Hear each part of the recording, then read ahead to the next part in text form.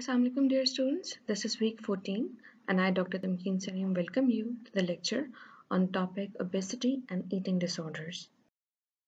For the today's lecture, the students will be able to learn what is obesity and how does it affect health. What is thinness perception? Is dieting a good way to lose? And what are different procedures which are used, or what are the approaches which are used by the people in order to lose weight? What is anorexia nervosa and how it can be treated?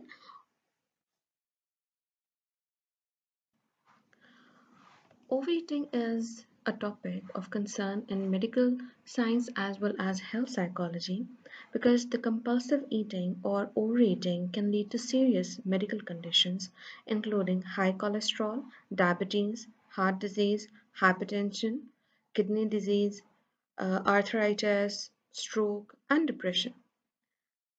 The point is that the compulsive overeaters use food to cope with stress, depression, low self esteem, and many other hidden mental issues. Overeating is not sole cause of obesity, but it is an important part of weight maintenance equation. So it's always connected with obesity.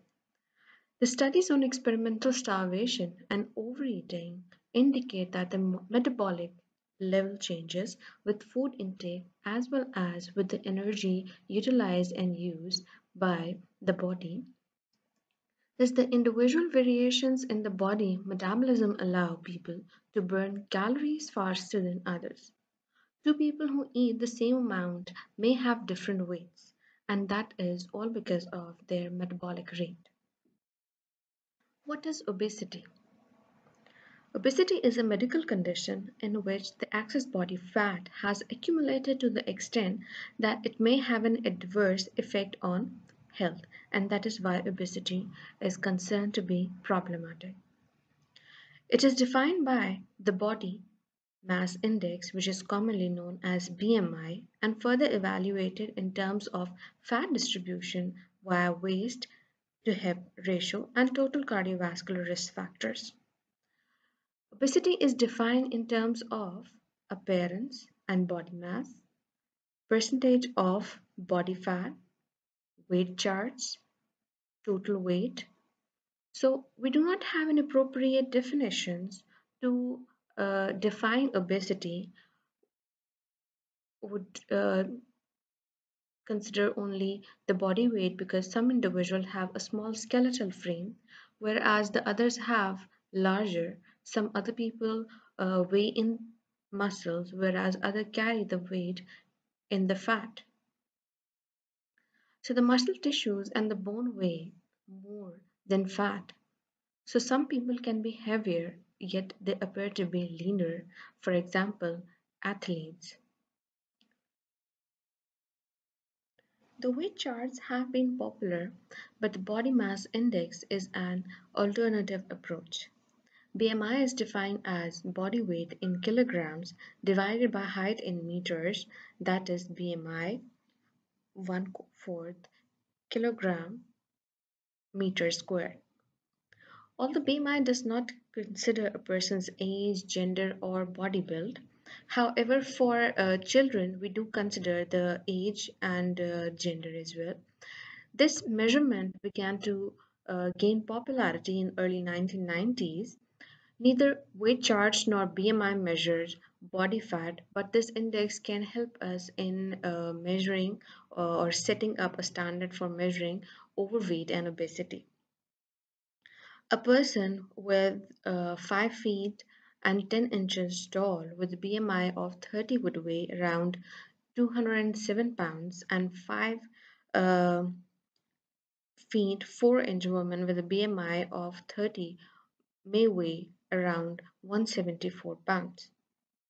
If you refer to the page number 348 in the book of Linda Brannan, you would find table number 14.2, which may show you a sample of BMI levels and their corresponding weights and height.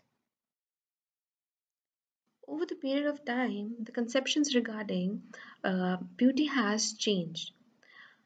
In past, there has been a different conception of um, thinness and weight and smartness in terms of body. So body perceptions were different in comparison to today. So the bodies were perceived to be heavier, and now there's a concept of size zero. So thinness is no longer considered unattractive. Rather, we see that there are more and more desirability of uh, thinness in today's era. However, plumpness was considered to be attractive in the previous century, specifically for women. And we do find that there are different various programs, which are fitness programs, as well as media campaigns and media programs that all are focusing on thinness.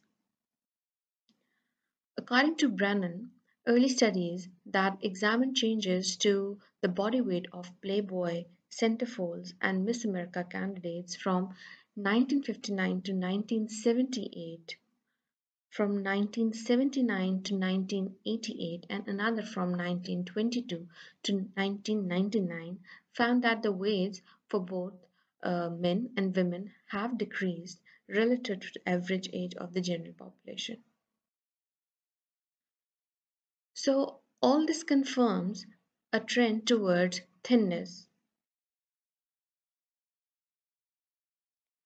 This acceptance of thin ideal, specifically for women bodies, has become so much acceptable that even women with normal weight consider themselves to be heavy and they do not have a higher body esteem. This acceptance of thinness as attractive for women, it usually becomes as early as the age of 3 years old and persists into adulthood. Thus, the obesity, like beauty, is in the eye of beholder, the ideal body has to become thinner over the past 50 years. So, despite the emphasis on thinness, obesity has become an epidemic. The question is that why are some people obese? So we can focus on two aspects. Number one is genetic explanation of obesity, and the other one is the positive incentive model. The genetic explanation of obesity explains that you may have heard people talking about that obesity runs in family, or most of the people in our family are heavy weight, which indicates that there is reference to this genetic basis. However, we also tend to see that there are same kind of patterns that run in the family, and these patterns are also related to the eating patterns. So, there have been researchers on twins and adopted children to disentangle genetic and environmental influence in weights, which indicate that there is a genetic cause of obesity as well as the patterns, eating patterns are same. For example, if there is sedentary lifestyle, all the members in the family would be following the same sedentary lifestyle, which may be resulting into the development of obesity. The positive incentive model. This model holds that positive reinforcement of eating has important consequences for weight maintenance. So, the whole concept is based on reinforcement, that is operant conditioning. That is, where, for example, if a person is stressed and under stress, the person eats food to cope up with stress. So what happens is that the person enjoys food, an individual feels happy and is able to cope up with stress. So what happens is that the food becomes a reinforcer. And the person, in order to cope with stress, keeps on having episodes of eating behavior, which eventually results in gaining of weight and may lead to obesity. This view suggests that people have several types of motivation to eat, including the personal pleasure, as well as social context, as well as biological factors. For example, if you refer to the social context, there is a possibility that you may be having the peers who are very much indulgent in eating behaviors. So, when you are accompanying them, what happens is that you eat more and more.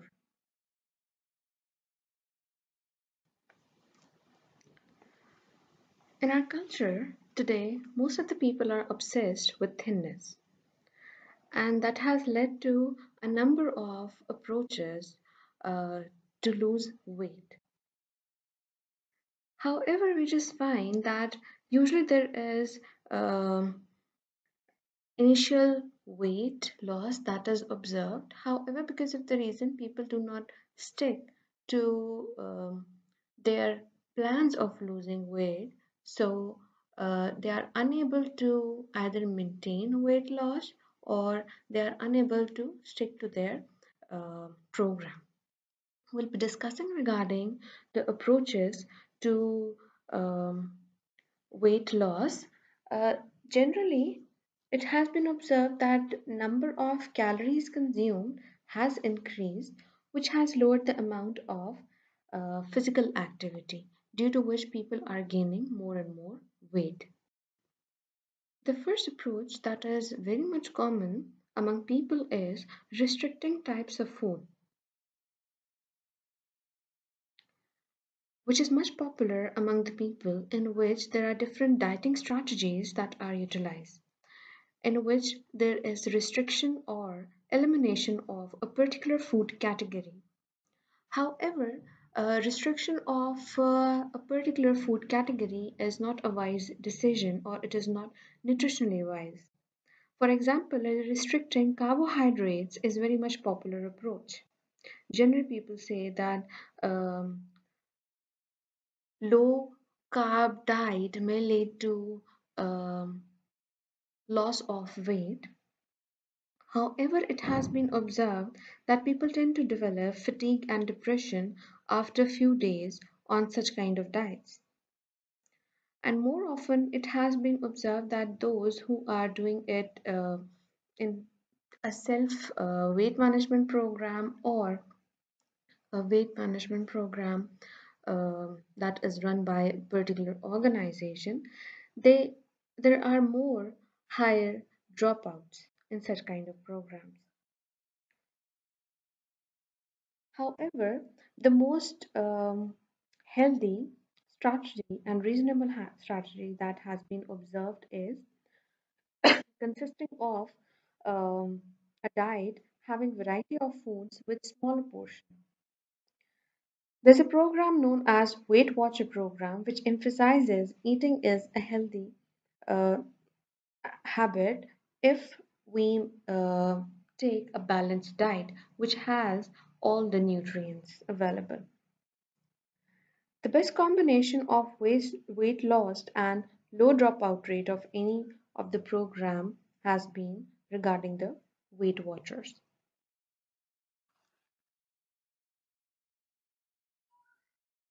Another approach is behavior modification program that has a great success in promoting permanent weight loss than similar programs. The focus of such programs is on eating and exercise. The people are asked to monitor the change in their behavior. What is done is the people are asked to keep eating diaries so that they can get an awareness that what they eat, under what circumstances they are eating, and then it is provided to the eating therapist or the nutritionist who is working with the client, and the personal and customized plans are developed in order to modify the unhealthy habits related to eating behaviors. The third approach is exercise. Exercise is often used because people are having more higher caloric food intake, and there is lesser in activity, that is physical activity. The weight loss has become increasingly apparent because the metabolic rate slows down when the food intake increases. And in order to speed up the metabolism, exercise is known to be a counteractor for the slow metabolic rate. So, therefore, people are involved in exercising, which may change the body composition, adding the muscles, while uh, on contrary, the programs which are focusing on dieting that only decrease the fat levels.